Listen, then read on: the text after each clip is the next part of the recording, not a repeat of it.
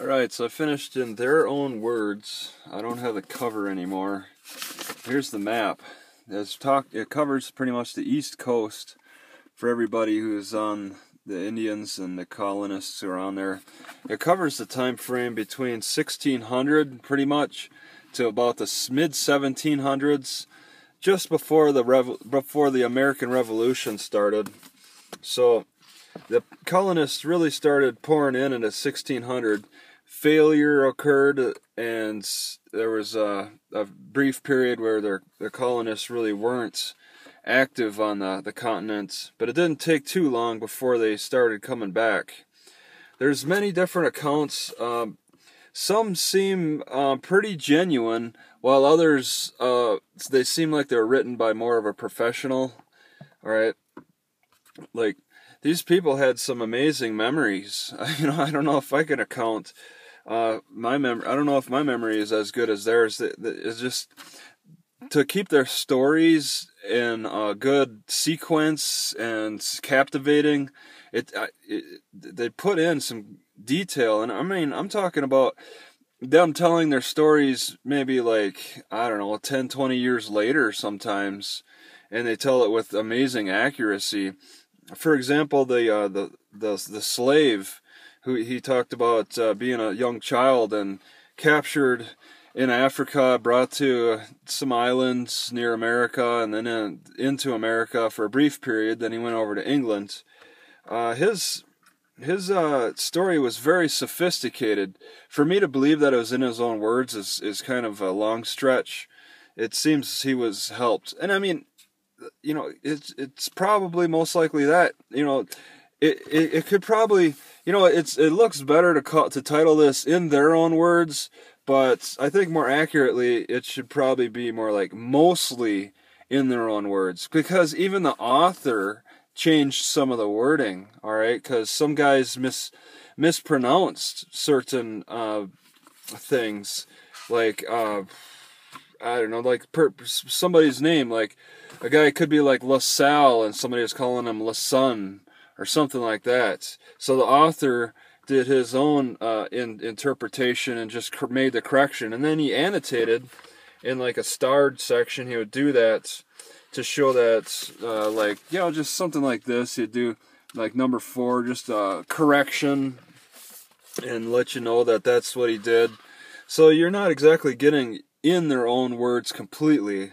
All right, I especially don't believe it because of the slave story. It was such a sophisticated story, and based on my observations of Africans, and it just doesn't seem, it doesn't catch, it seems more English. And even though that African was raised in England, I mean, he had a late start.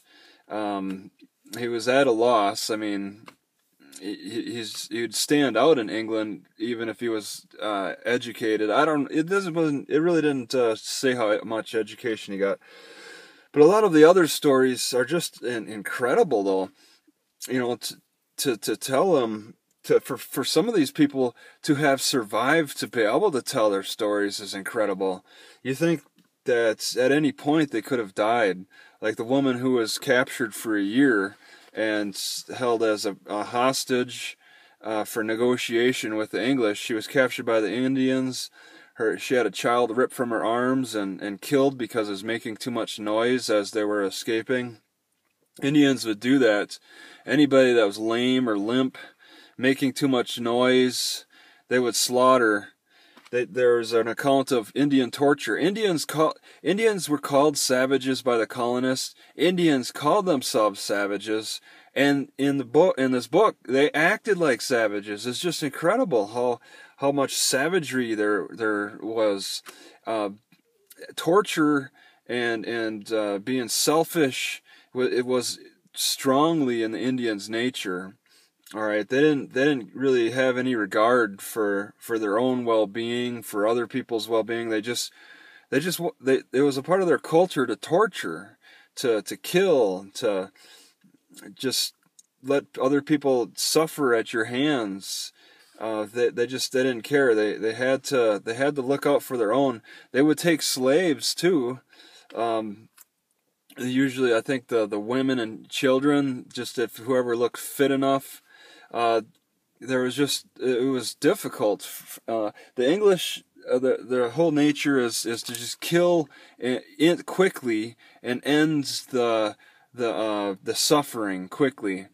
All right, Indians, they don't have that capacity. In fact, Indians would torture you and then eat you afterward. They would see the white race as just like a delicacy because it's not like an Indian. It's, white people are not savage, so they're gonna have a different tasting meat. All right, it's like people in Africa eating monkeys. All right, that's how the savages looked at it. There was different approaches between the English and the French and the Spanish and how they dealt with the Indians.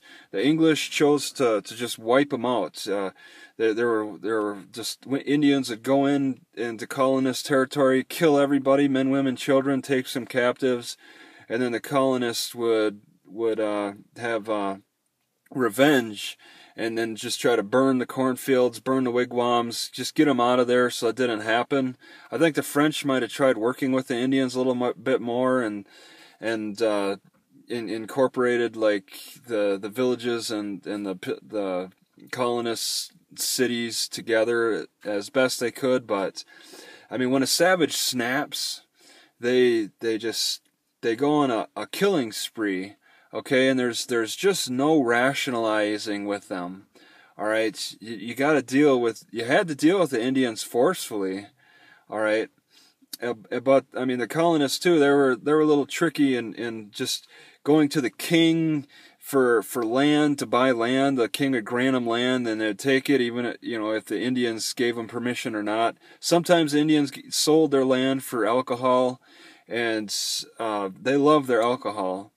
All right. They also love their weapons. The Indians love alcohol and weapons, and they would just abuse themselves with